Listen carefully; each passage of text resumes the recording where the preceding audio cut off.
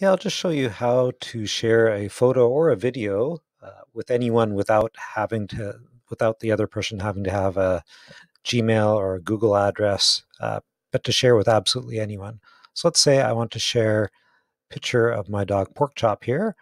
I'll just click on the picture. And then to share it, there's this little share icon up here. If I click that share icon, something will pop up. And here I could add the email addresses of people with Gmail uh, addresses. In this case, I want to be able to share it with anyone, whether or not they use Google. So I will click on the create link down here and then let anyone see the photo. Yes, so press create link, and it will create a link here. And I just hit the copy button there, and that'll put the address on my the link address on my clipboard. So if I just paste it in my browser here now, it will